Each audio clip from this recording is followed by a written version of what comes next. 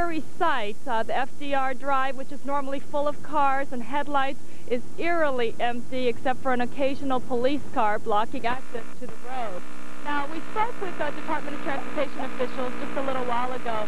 They said that the chances that it would reopen, it does not seem likely that it will reopen tonight, although earlier they had expressed hope that they would be able to flush out some of the flooding conditions that had occurred earlier this morning at high tide, and also to repair the guardrails that had been damaged by police. But at this time, it looks like maybe they're waiting to see what happens at high tide later today. As of now, the FDR remains closed. I'm Kyung Yoon reporting live. Back to you in the studio. Okay, thank you very much, Kyung. And in Seagate, Brooklyn, residents are still reeling from the extensive damage caused by the storm. One woman says no one came to evacuate her, so she decided to ride it out. The waves were just knocking the sandbags over like nothing.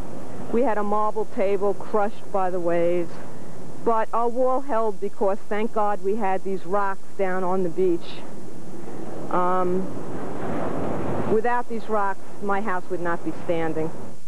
Maisler said she was evacuated twice before in the last 30 years when bad weather hit. And we'd like to tell you again what's doing on some of the roads and bridges in our area. In the city, as you heard Kyung say, the FDR still closed, as is the Harlem River Drive. The Throgs Neck and Whitestone bridges have been reopened, but with restrictions. The Belt Parkway has also been reopened. And in New Jersey, in Little Ferry, Route 46 has also been reopened. On the New Jersey Turnpike, trailers and motorcycles are banned from 7A to the northern terminus. And in Connecticut, the Merritt Parkway, the Connecticut Turnpike, and I-84 are open, but visibility is poor. And now Nick Gregory has been tracking this storm for us all day. Nick, is it ever going to end?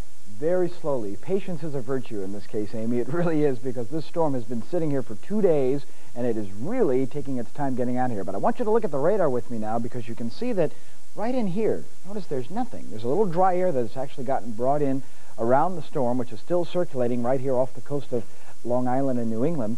And actually a little drizzle is being reported in parts east of the city, and still a little snow to the north here as you go from Poughkeepsie towards the northwestern suburbs of New Jersey, where they've had a foot of snow in some places to as much as 2 feet at High Point State Park right now, and almost the same accumulation some of the higher elevations of northwest Connecticut. Now, what's also interesting, though, on the radar, notice this next band of precipitation that's showing up there east of New England. I don't think that's going to quite make it down here, but if it holds together and travels all the way across, we'll be in for another round of some, well, maybe some pretty decent snow later on tonight. So I'll be keeping you posted on that as the nighttime comes along. Well, since the storm is still out here, you can see it's churning up quite a fuss across all of the Northeast, and again, the moisture is sort of being brought back, what we call a backlash from the Atlantic Ocean as it continues to spin out in the area. What's happening now, too, is, of course, the bad news of all in all of this has been the coastal damage. We're coming up on another high tide across the area. This one will not be as severe as any of the ones we've seen in the last 2 days, because the storm has weakened considerably and it's pulled out a little bit further, but nonetheless, the coastal flood warnings continue for all of the area. 9:43 will be the next high tide at Sandy Hook, about 10:20 or so at the Battery, and we're looking for sometime around midnight or thereafter as you head out on towards the central part of Long Island. So something to keep in mind. Again, this time it will not be as severe. Fortunately, however, since you've already had damage along the coast, anytime the tide comes up in this particular case is going to cause some problems, and we may see a tide of about 2 to 3 feet above normal.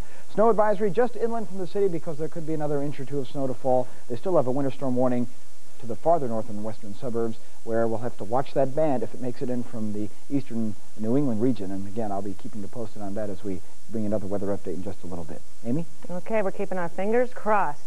And stay tuned to Fox 5 at 7:30. We will have a half-an-hour report on the storm, and on the 10 o'clock news, expanded team coverage of Storm 92, as well as the rest of the day's big news. I'm Amy Atkins. Causes a monster amount